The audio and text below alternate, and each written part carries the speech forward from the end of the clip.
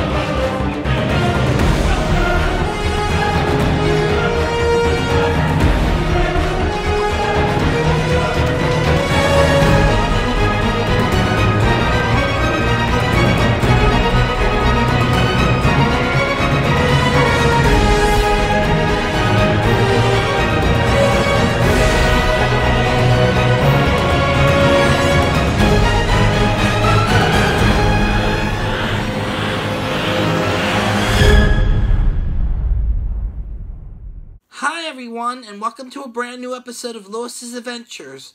I'm Lewis, your host. In this episode, I will be going to Philly Free Streets 2017, which is also an event for Pokemon Go. My guest stars will be 3 fellow YouTubers, 2 of them who I also happen to be good friends with and met through the Pokemon Go community. They are Holly of PkmnMasterHolly, Gregorio of Reversal, and Addison of SINN BADD, and other friends. Join me, them, and the rest of the POGO Philly United crew as we take you on a journey through the streets of Philadelphia. Well, I'm about to go catch the Route 43 bus to get to 4th and Spring Garden for Philly Free Streets. I made it to Spring Garden and I'm heading down to Old City. This is going to be a lot of fun. Philly Free Streets is an event that was started last year where people would walk from one end of town to the other, with streets being closed down by the city so people could freely roam them. This year, Niantic, the developers of Pokemon Go, known for launching their first game, Ingress, had joined forces with them. Pokemon Go was the result of the previous president of Nintendo, the late Satoru Iwata, who played Ingress with his wife, and it was also born out of an April Fool's joke from 2015. As a whole, Pokemon started over 20 years ago as the idea of an autistic man named Satoshi Tajiri, who collected bugs with his friends as a kid, a fan of arcade games, founded Game Freak, which his company was originally started out as a video game magazine that was handwritten and drawn. Took 6 years of development of what would become the first generation of Pokemon in Japan, which came out here in America 2 years later. I have fond memories of the first generation of the games from this era, trading with others, and a diverse story that's included in the games. After 20 years, Pokemon still goes strong today with its current 7th generation.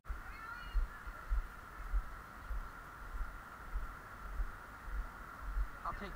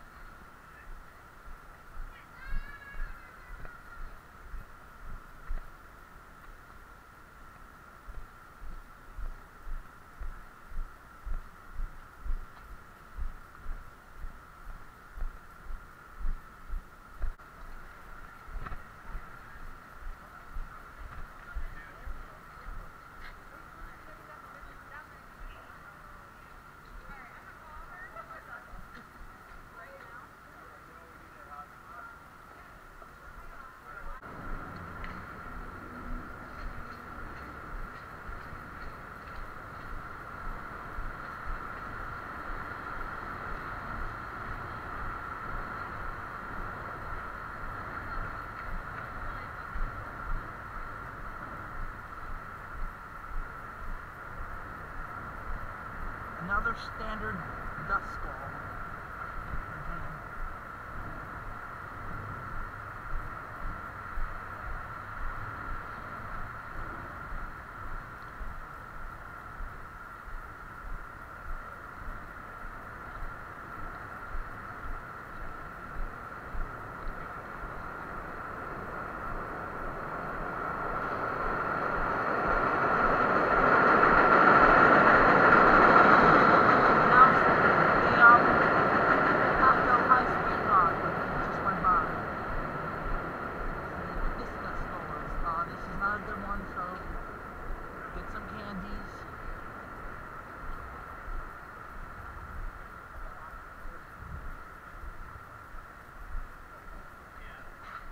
Throw, but we'll see. This was a good one.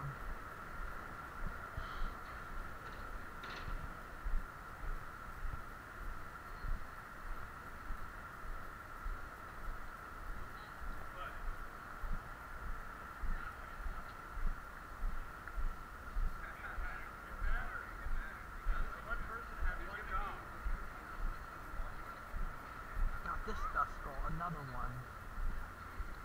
Love the Instinct shirts. Thanks.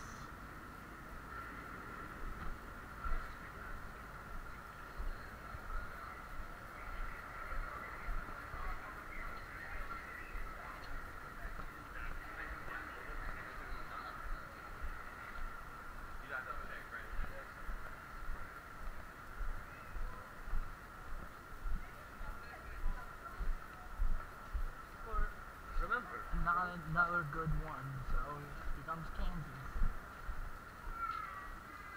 Let's see which one of these is shiny, hopefully.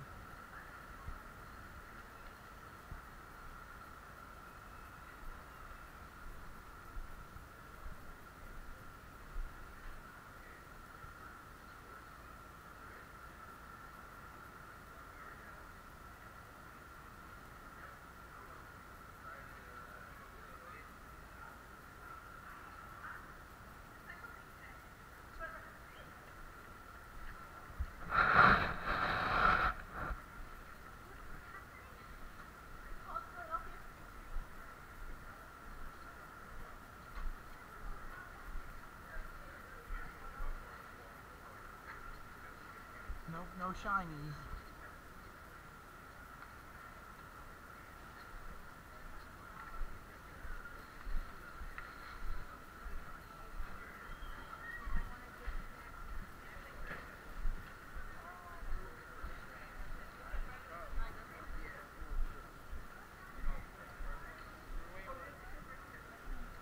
Love the Team Rocket shirts you have.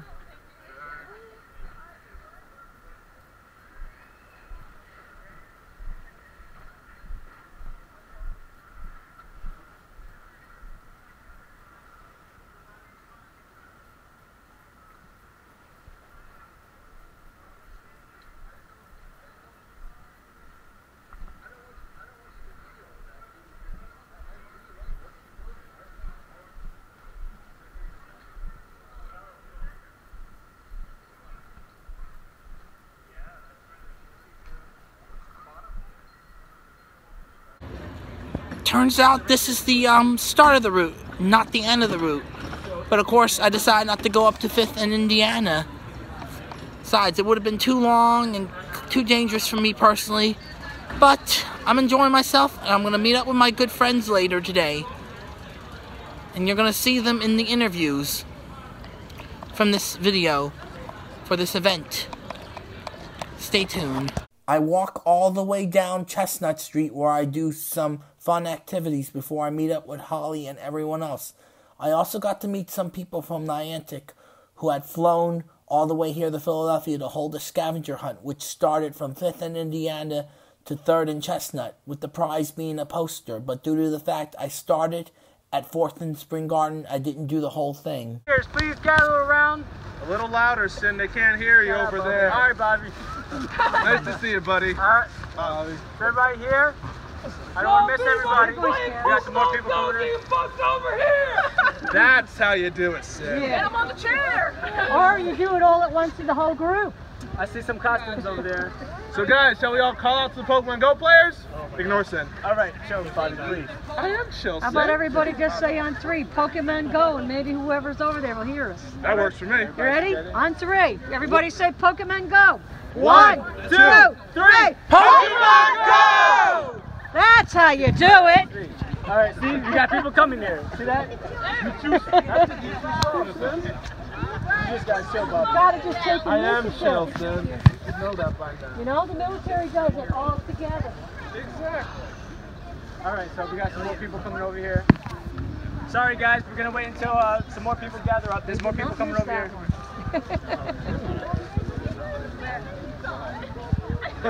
Army experience always works. After getting my lunch, I head over to Washington Square Park at 7th and Walnut Streets, where I join Holly, Gio, Addison, and everyone else for the POGO Philly United Philly Free Streets after party for some fun. There was a scavenger hunt just like at the picnic I went to last month, unlike that one where you also got extra points for taking a picture of a Pokemon with a Pokeball that you found. You just only found the Pokeball. There was a costume contest with a Pokemon theme to it with 3 categories. There were singles, couples, and kids.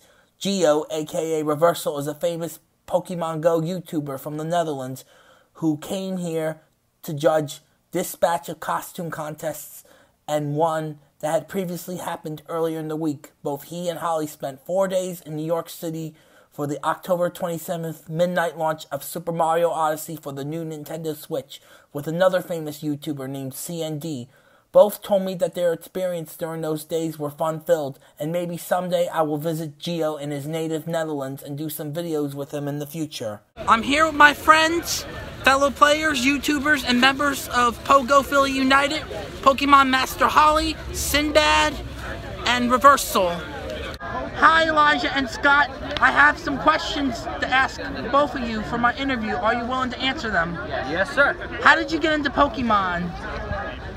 I watched every single series from whenever Pokemon came out. I also played the games when it came out. So, yeah, it just kind of came naturally, Pokemon Go. Exact same thing. I've watched this since I was a kid. I used to dress up like Ash Ketchum, including the shoes, every night before bed. That's right. What is your favorite Pokemon and Pokemon game of all time? I have to say Charmander, Charizard, of course, and Pokemon Emerald for a game.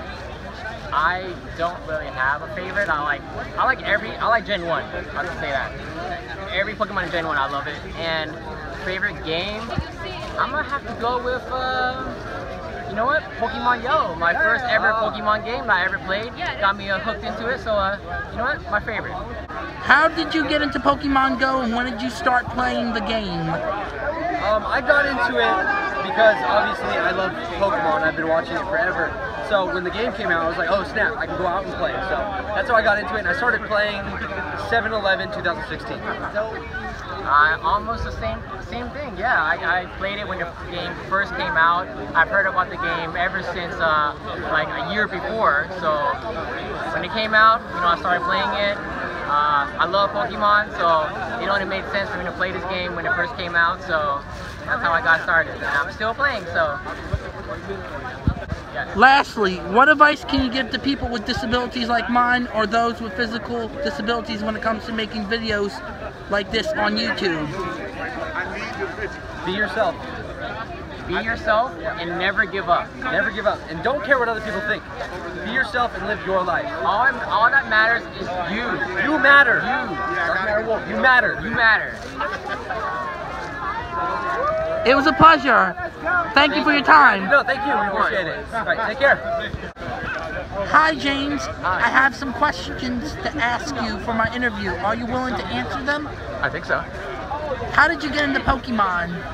I got into it because in the early days of after the launch, a lot of people were hearing about it in the news, and my son, I have a 10-year-old son named Mac, and I knew that eventually he would ask me to play it, so I actually started playing it just to check it out to see if I thought it would be a good game for him to play, and I loved it. In fact, I'm not really that much of a gamer, but I do like to be outside, and so the fact that it was a game I could play outside, I just got really into it, and I feel like it's more of a sport than it is a game. I mean, it is a game, but in a way it's the first sport that involves a handheld device. So it's kind of like the first massively popular outdoor, real-world, digitally enhanced game. What is your favorite Pokemon and Pokemon game of all time? Pokemon Go. Oh, favorite Pokemon is Dragonite. And Pokemon Go is my favorite game, obviously. When did you get into playing the game? A couple days after it was launched. Lastly, what advice can you give for people with disabilities like mine, or those with physical disabilities, when it comes to making videos like this on YouTube? Well, I actually think it's great. My advice would be, first of all, if you feel comfortable doing it and if you want to do it, I think it's great that you do it. I guess as I think about it, it's a really good question, and I'm not necessarily the expert on this, but I do have a lot of thoughts about the importance of people feeling comfortable being themselves. So I think my advice about anybody, including someone with disabilities, would be to feel proud and comfortable being yourself. It sounds like that's what you're already doing. I would just encourage you to keep doing that.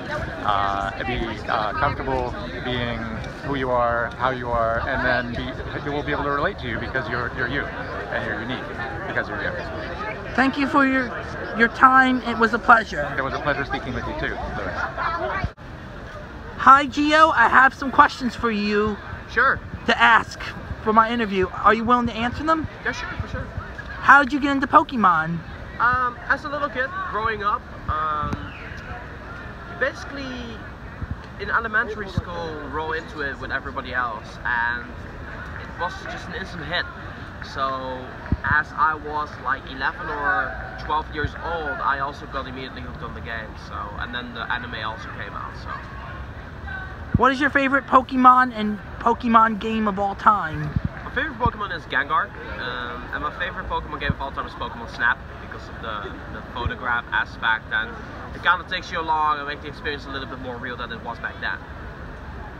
How did you get into Pokemon Go, and when did you start playing the game? I saw the trailer about a year before the game actually got released, and then on the day of release, someone actually told me you could download the Australian App Store file of Pokemon Go, and that's how I immediately got started playing the game. Lastly, what advice can you give for people with disabilities like mine, or those with physical disabilities, when it comes to making videos like this on YouTube? It's a tough one, because obviously you have a disability, and what I would do is just, you know, try to make videos that make you happy, and that you can find yourself in with. Like, if this is an outlet for people with disability, then that is great, because it will help the person. One thing to take into consideration is YouTube. People on YouTube can be very harsh. So if there's ever a moment where you're like, hey, this is getting too tough for me because I'm coping with the disability, you always have the option to just disable the comments. But in general, people are relatively respectful, and they are trying to understand where you're coming from. So just keep at it. You know, it's awesome what you're doing, and also people with disabilities, it's awesome what they're doing as well. And I have nothing but respect for them. So, you know, just keep it up. Thank you for your time. It was a pleasure. No, welcome. You're welcome. Take care. Hi, Addison. I have some questions to ask you for my interview. Are you willing to answer them? Yes, sure. Ask How away. did you get into Pokemon? How did I get into Pokemon? Well, ever since I was little, about, 9, 8 years old, I got into Game Boy games. And one game I really played was Game Boy Yellow with the Pikachu on it. So that was one of my favorites. What is your favorite Pokemon and Pokemon game of all time? Well, my favorite Pokemon is Absol, because Absol is a dark Pokemon, and in the lore, it says that he was terrorizing the city, but he wasn't terrorizing the city, he was just warning the people that a flood was coming. So everybody mistaken him to be bad, but he's really good. But my favorite game of all time would be Pokemon Ruby and Sapphire, and Emerald. Emerald. I said Emerald. Emerald. There you go. How did you get into Pokemon Go, and when did you start playing the game? I started when the first day it came out. The first day it came out. So I just played once and I saw that the community was coming together and I wanted to bring more people together to win. So to win, like, you know, gyms and stuff, well, yellow team, I'm instant. But together, people have fun together. That's all, that's the key that we're trying to do. Bring people together, have fun together, meet new people, and probably new couples, new a lot of stuff, you know? Just have fun. Lastly, what advice can you give for people with disabilities like mine or those with physical disabilities when it comes to making videos like this on YouTube? Never take no for an answer. No obstacle is an obstacle for you to be stopped. Don't use your disability. Don't see it as that. You know, when I see you, Lewis, I don't see a disability. I see a YouTuber that's trying to go up on the rise. You know what I'm saying? Dedication and hard work will prevail, and you can go up and up when you put in the grind, the hard work. No matter what you, no matter who you are, you know, you just got to do it. No matter what, anybody can do it. Don't let anything stop you from doing it. Use your heart. Use everything that you have to do what you love to do, and that is, which is mine, is doing video. So don't let anything stop you from doing what you got to do. Trust in your heart and just go for it. Even if you fail, get back up and just do it. Just do it, and know that you got people around you supporting you and help you grow in the community. Just do it. Thank you for your time. It was a pleasure. You're welcome. Thank you for having me, Lewis. Thank you. Hi, Holly. I have some questions to ask you for my interview. Are you willing to answer them? Yes, I am, Lewis. Thank you for having me. How did you get into Pokemon?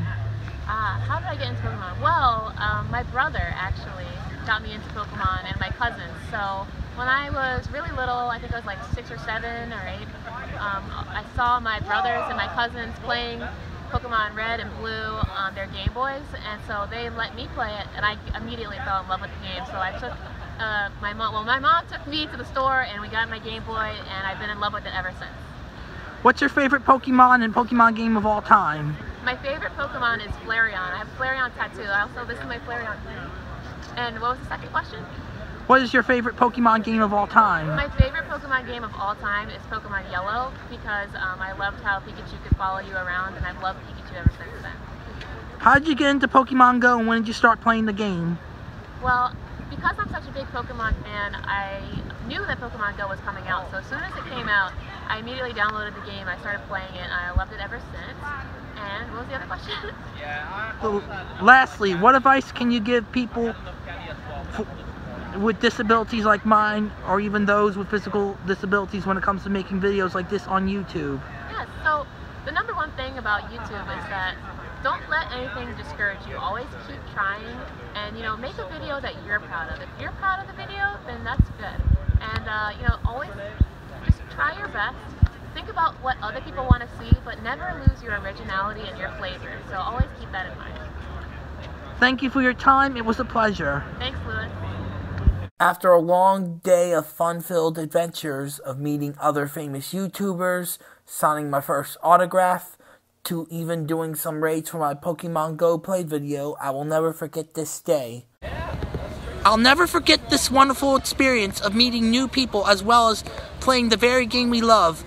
Be sure to stay tuned for my series about me playing Pokemon Go and my other video about this day. If you like this video, please hit the like button. Be sure to subscribe to my channel and hit the bell for alerts of when I upload new content to the channel, especially those with disabilities similar to mine. You can also follow me on Instagram, Twitter, and Facebook. As I always say, it's time for adventure.